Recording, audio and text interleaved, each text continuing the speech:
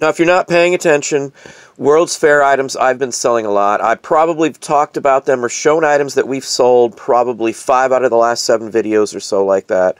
This is another perfect example. Now, this is a damaged little booklet. It's separated. So the front and the back are 2 pieces.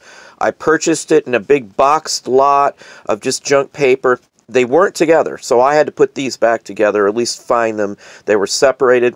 I sold it for 35 bucks.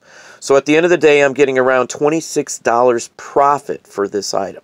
And all it is a little tiny folder that would have been given out at the fair. It's an advertising piece for Prudential Insurance Company.